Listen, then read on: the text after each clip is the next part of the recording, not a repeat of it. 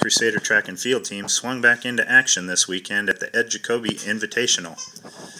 Competing in the heptathlon were 3 Crusader athletes led by Peyton Lewis here, clearing the high jump. Lewis was in 3rd place after the first day in an event that concludes on Saturday. Caitlin Curtis, shown here in the women's weight throw, finished 7th in the event, while Taylor Van Vele, shown here, finished 9th. The Crusader duo were the only non-Division I athletes to make the final in the women's weight throw. Also completing the event today was the women's pentathlon with 3 Crusaders in action.